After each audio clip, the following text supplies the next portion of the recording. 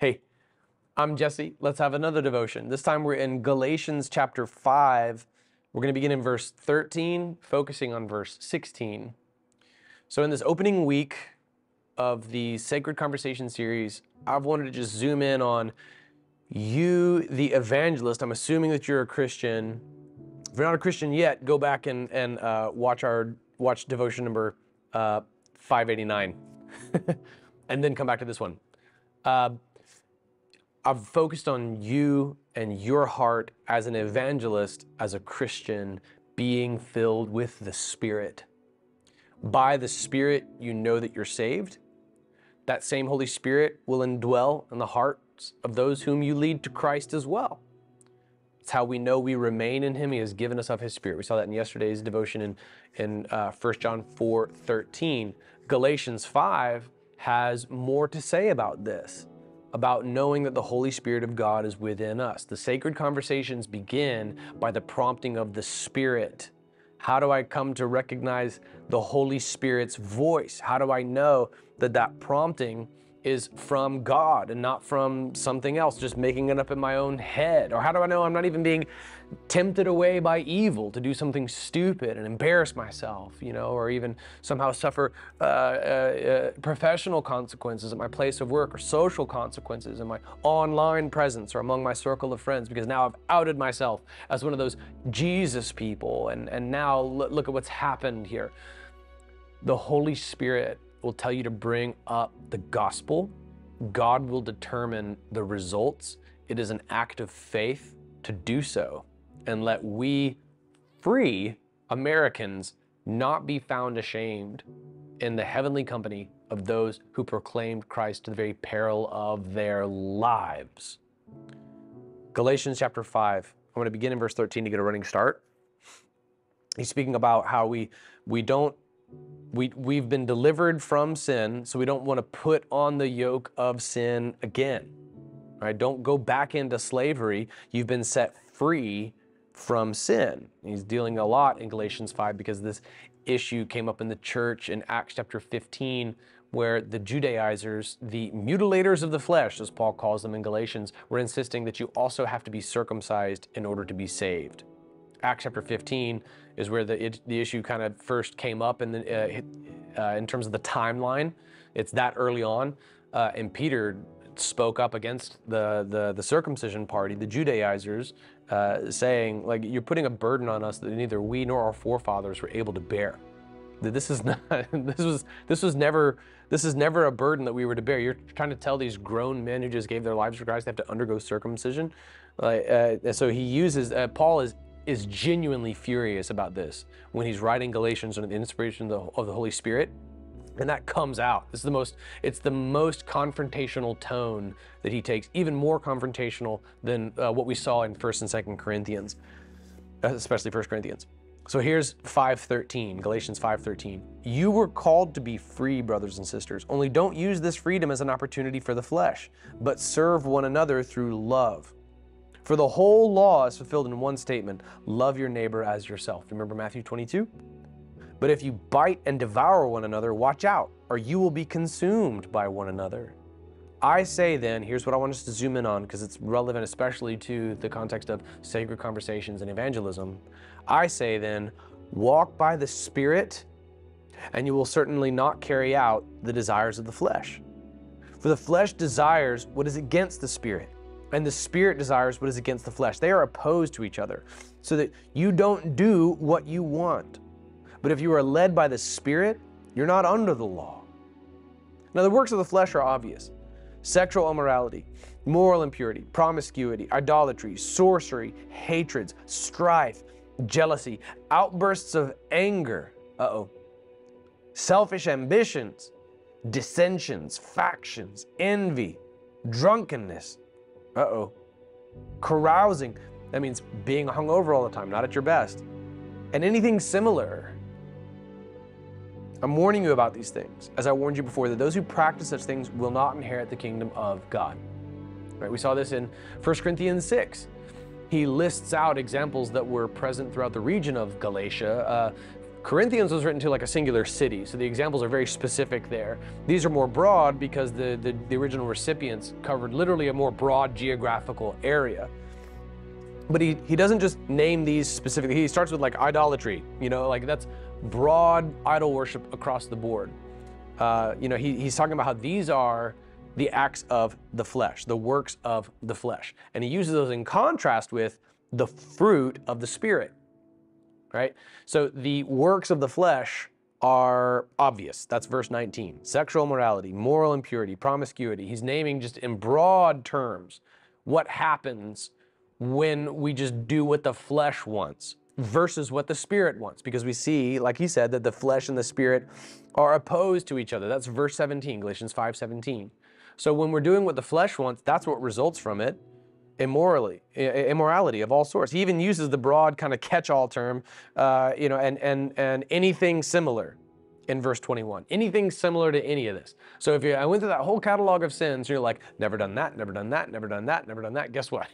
Like you've done something like that, right? Anything similar to that. We've all given in at some point to the desires of the flesh. And then he contrasts it with the fruit of the Spirit. I think that's quite beautiful. The fruit, the result, the outcome. But the fruit of the Spirit is love, joy, peace, patience, kindness, goodness, gentleness, faithfulness, and self-control. The law is not against such things. Okay, that comes from earlier on, where now, because we're walking by the Spirit, because those of us who are led by the Spirit are not under the law. That's verse 18. And there's no law against love and joy and peace and patience and kindness and goodness and gentleness and faithfulness and self-control. The law is not against such things. Verse 24, now those who belong to Christ Jesus have crucified the flesh with its passions and desires. If we live by the Spirit, let us also keep in step with the Spirit. Let us not become conceited, provoking one another or envying one another. So in verse 25, he reiterates something that came up earlier in this text. All right, if we live by the Spirit, let us also keep in step with the Spirit. This echoes verse 16. I say then, walk by the Spirit. You see the theme that began and then closed this teaching? Walking by the Spirit, keeping in step with the Spirit. Aha, it's parallel structure. And you will certainly not carry out the desire of the flesh. So when we keep in step with the Spirit, we do so one step at a time. The metaphor is not too ethereal to grasp. One step at a time, one act of love at a time, right? That we will exhibit peace and joy. That's a good thing, right? Another biblical way to substantiate that, yes, it is true that the Holy Spirit's presence is going to be accompanied by emotion. One emotion that's listed here is joy, but the others are not emotions. Right? Peace can be an emotion, I guess, but I think it goes beyond just feeling peaceful. It's also patience, which is not an emotion, but an attitude and a behavior. Kindness, which is actions, along with words. Goodness, it's our character. Our character is transformed. Faithfulness, that can only be proven over a long period of time. Gentleness, and self-control. I wrote a couple, I think 3 now, these little books for Lifeway students on this. Be Kind was one. The Way Out was another. Right? That was 1 Corinthians. I think I talked about self-control as well as another. And then there was one on the Trinity. But this teaching has bearing on our evangelistic walk. If we're going to have the sacred conversation, we're going to bring up Jesus, we're going to take that step prompted by the Holy Spirit. We've got to make sure that we're not a bunch of stupid, flaming hypocrites. Man, what keeps me from bringing up the gospel at times is usually just my own stupid sin. Oh man, who am I to talk to somebody about Jesus? Believe me, preachers understand this better than you might think we do. You think that we can't relate to the pressure of struggling with your own sin personally and repenting when you mess up, but then getting up and talking to other people about Jesus? Yeah, that's a weekly That's a weekly battle for the pastor. The pastor doesn't, he wasn't born without a sin nature. He's born with exactly what Galatians 5 describes. He's got flesh too, and he's got the Spirit, and these two are opposed to one another. Don't let your sin be what stops somebody else from hearing the gospel. How grotesquely unfair is that? Keep in step with the Spirit.